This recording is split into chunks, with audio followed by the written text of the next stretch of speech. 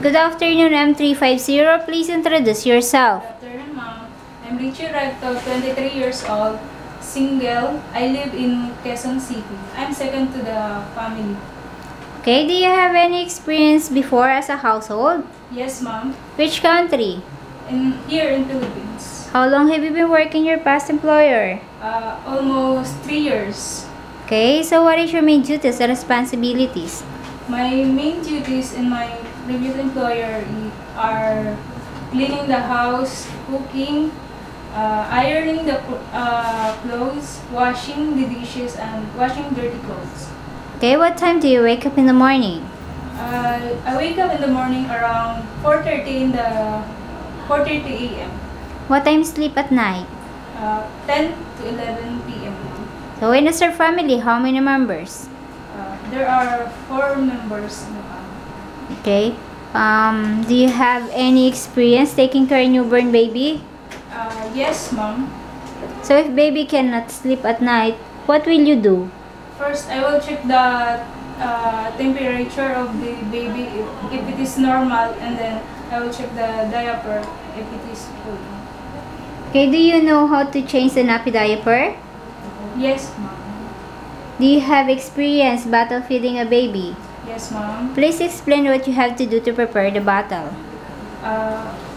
First, I will sanitize the bottle. If it is clean, I will clean first, ma'am, and then I will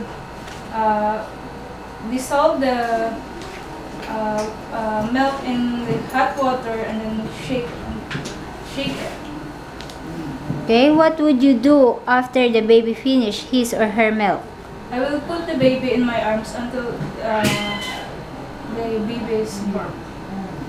Okay, so do you know how to prepare baby food? Yes, ma'am. Do you have any experience taking care of kids? Yes, ma'am. Okay, are you willing to take the job set by your employer? Yes, ma'am. Are you prepared to cut your hair short?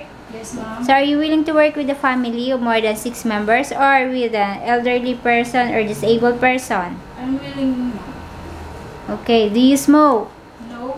Do you drink alcohol? No. Do you have tattoo? No, ma'am. Are you afraid of dogs or other pets? No, ma'am. Not at all. Okay, so are you willing to share a job with other helpers? Yes, ma'am. Do you accept to work in the employer's house equipped with camera recording system? Yes, ma'am. Can you promise not to use telephone without the consent of your employer? Yes, ma'am. How long do you want to work in Hong Kong? As long as my employer want me to work with them. Why do you want to work in Hong Kong?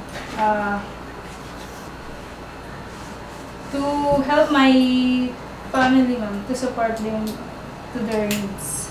Okay, please give your message to your future employer. To my future employer, please give me a chance to serve you, and please choose me. I am trustworthy, hardworking, most especially God-fearing. Oh. I will do my very best to serve you. Okay, thank you, M350. See you in Hong Kong.